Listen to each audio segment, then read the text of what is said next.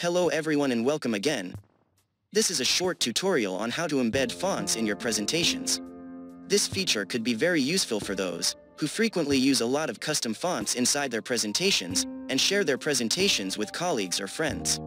Like, here we have two presentations for example, where we have used a few custom fonts that we have downloaded and installed on this system specifically. So, I copy this entire folder and paste it into our Windows 11 virtual machine having Office 365 installed.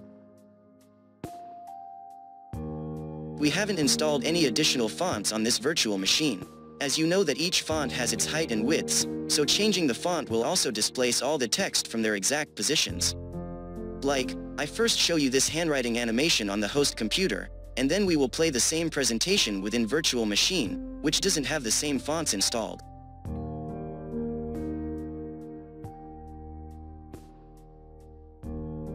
The person with whom you are sharing the presentation might see the same font names in the font drop-down menu when he selects the text.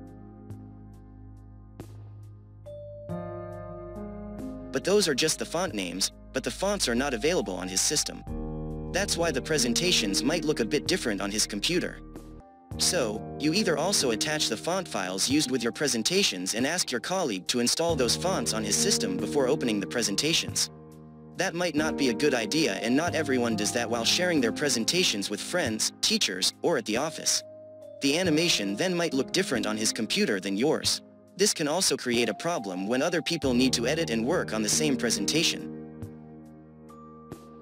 The best way is to use the inbuilt PowerPoint feature that lets you embed the fonts along with the presentations while saving them. To embed all the used fonts inside your presentations, click the Tools drop-down menu while saving your presentation, and then click the Save options. Scroll down a bit and under Preserve Fidelity when sharing this presentation section, and make a checkmark on Embed Fonts in the file.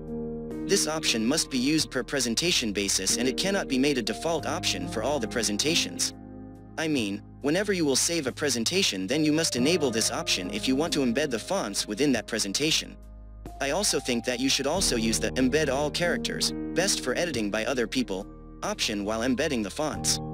That way, if the person wants to edit the presentation and wants to add more new characters of the same font, then he will get all of them even if that font is not installed on his system.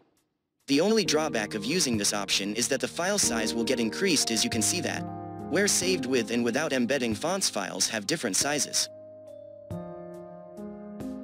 So, the next time whenever you need to share your presentations, then make sure if you also want to include the fonts with it, and if yes, then enable this feature while saving your presentations.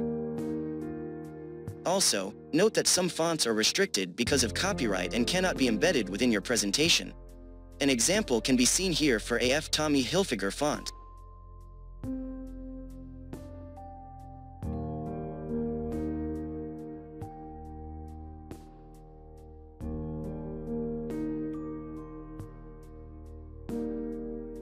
But we have the good news that this feature is also available in PowerPoint 2007 in all later versions.